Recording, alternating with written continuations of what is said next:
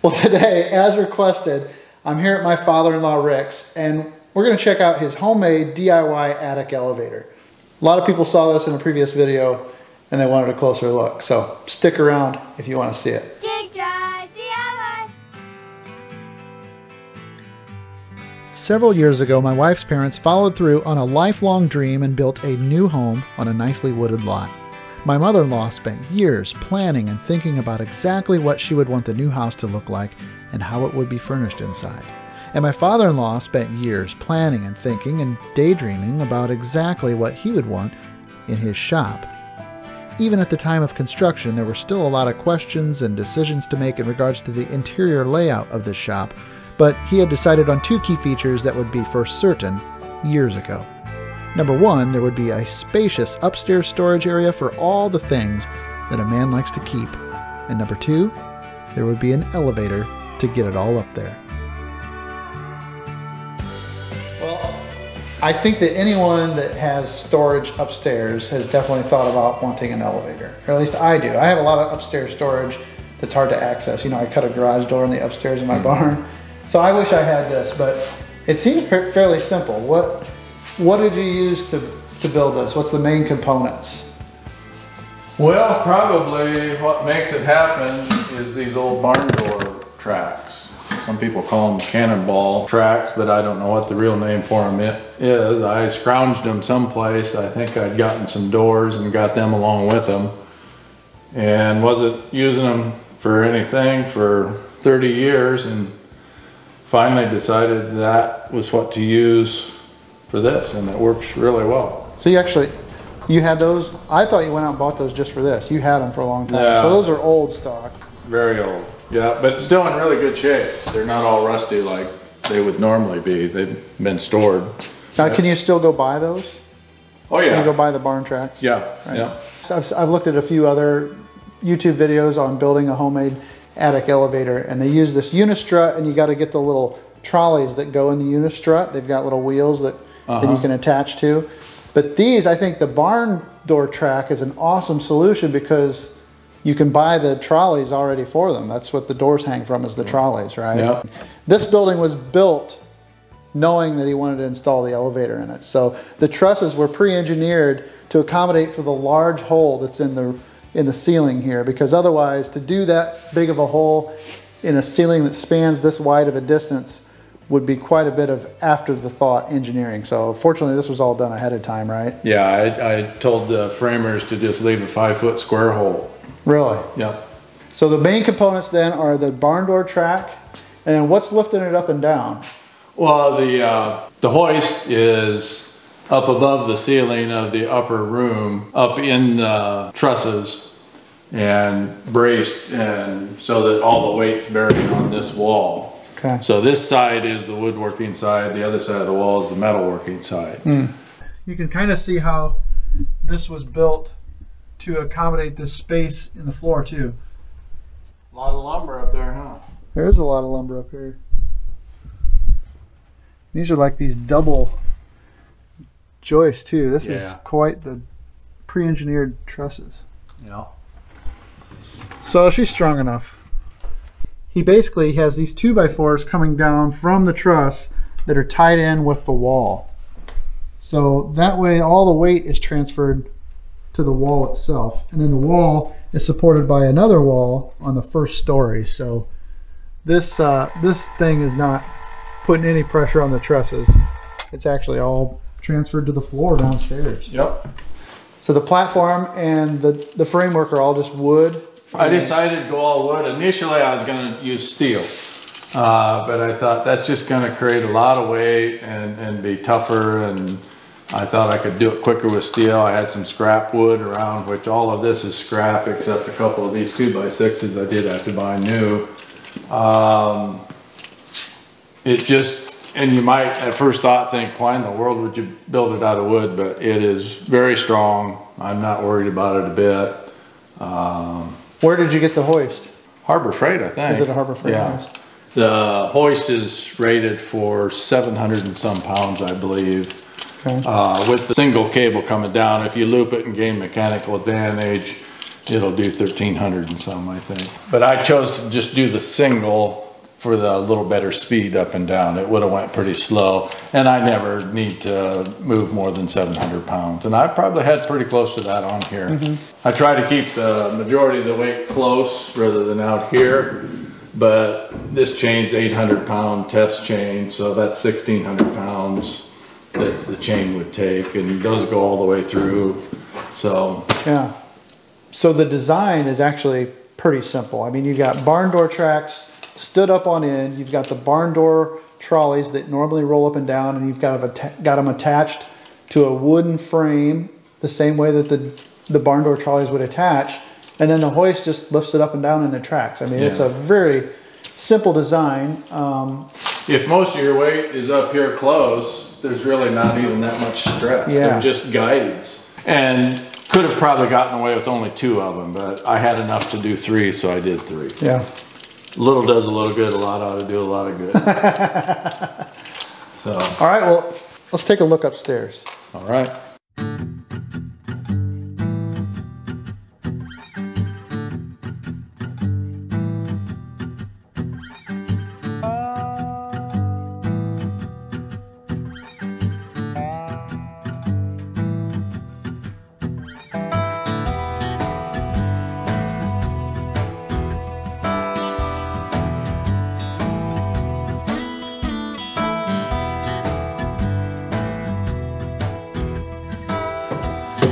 Oh, we gotta show them this door. This door is super cool. So this door is on a pulley system with a weight, and it works beautifully. It's got a seal all the way around it to keep the heat from rising up into the attic during the winter. And the one thing I find really interesting, and I had to have explained to me, is that there's 2 sets of weights. So there's a weight here and then another weight up here. So why the 2 weights? Well, the theory behind it is that it's not an equal force that you need all the way through the arc of the door, 90 degrees. So when you first start opening, it needs more weight because it's heavier, because it's laying down. When it gets to this point, it's pretty easy, so all you need is the second set of weights. So it makes it effortless. If you had the full weight, the whole distance, it would come up to about here, and if you think of all that weight up high, it would still be pulling it really hard. So that relieves some of the pressure coming up on it. Flop up really hard. So it's kind of like a 2-stage door. Yes, yeah. Something super simple like this. This is the kind of stuff I like, and what Rick is super good at is just using the practical in real life. So this is nice, and he's got a little. It made a pretty big clunk, so I put that little pad there. Just a foam pad. Around. It keeps it quiet.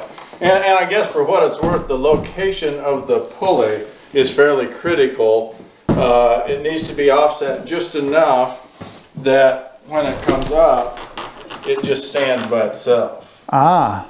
Otherwise, it either pulls it too far or it doesn't.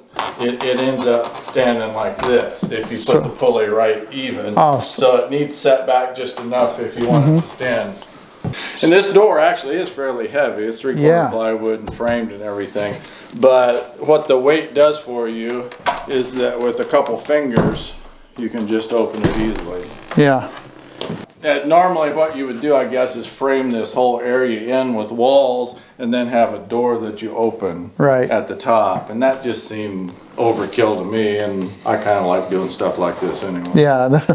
I did a video about my shop a few weeks prior to this video, and I showed that I insulated my shop with 3-inch styrofoam that I got secondhand. It was actually out of an old church, and I picked up a whole load of it for nothing, basically. Well, that's what this 3-inch styrofoam is that you see here at Rick's. It's all that leftover styrofoam from my shop project. So good stuff. Well, that door is super cool. All right. Okay. Well, let's take a closer look at the elevator itself and see how it comes up through the floor. This was all predetermined to be storage space, so it's well thought out. He's got a shelf down the center. It's 24 foot wide. There's a wall underneath the center downstairs that supports the shelving that he's got here in the middle.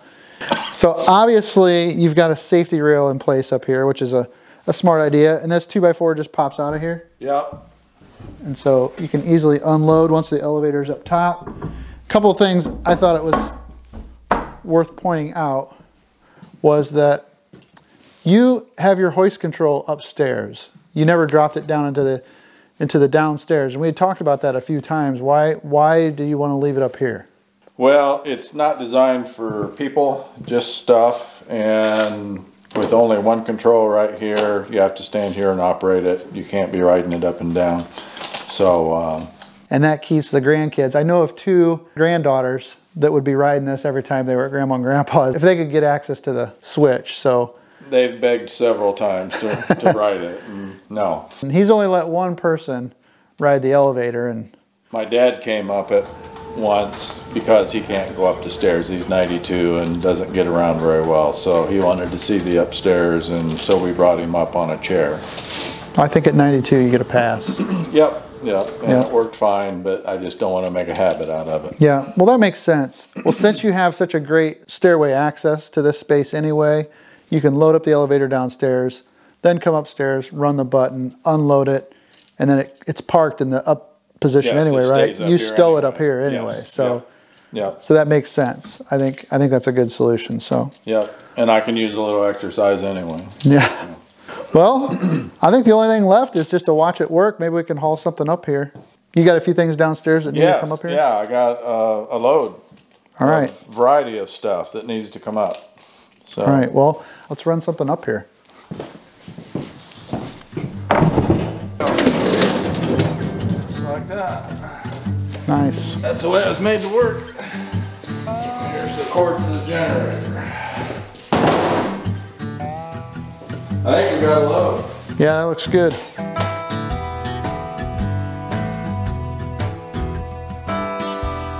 All clear.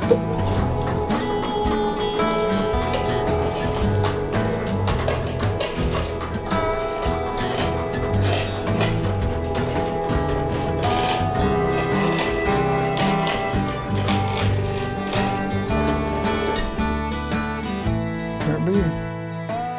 So I tried to make the first thing I do, hook up the safety chain.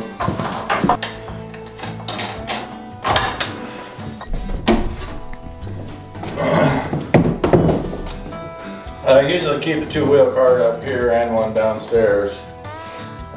Makes it handy. Yeah.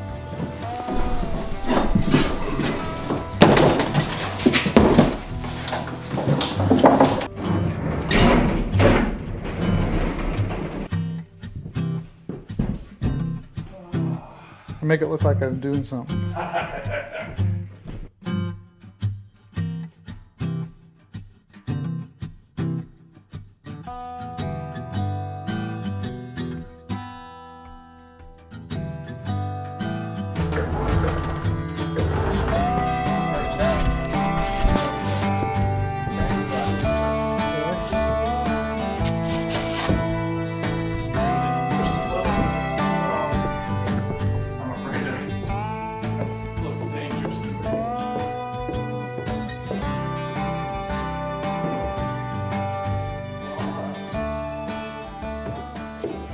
I think you're going to make a lot of people jealous.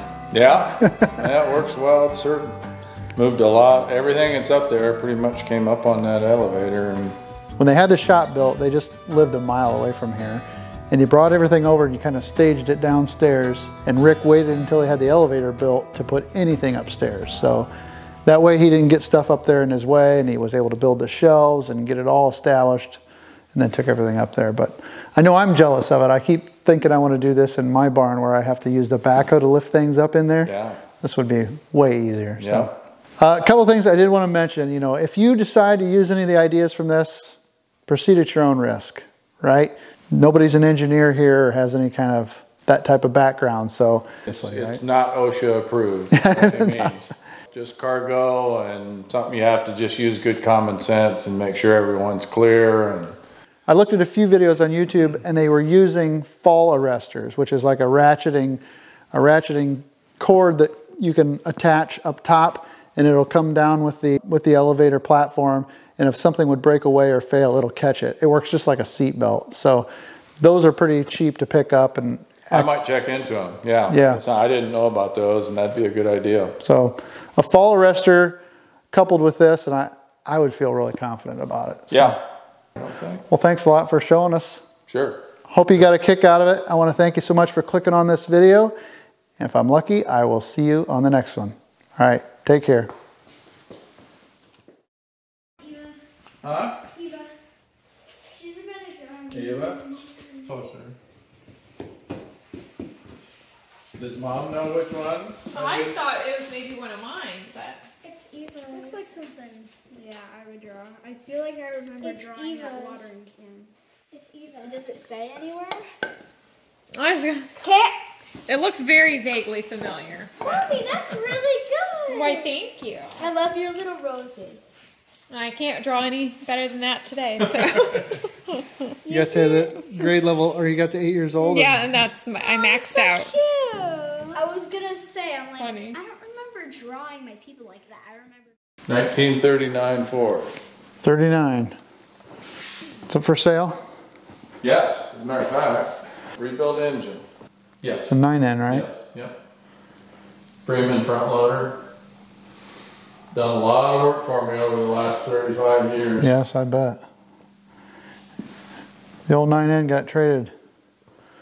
Yeah, this one's kind of has its pluses. So is the Porsche for sale? No.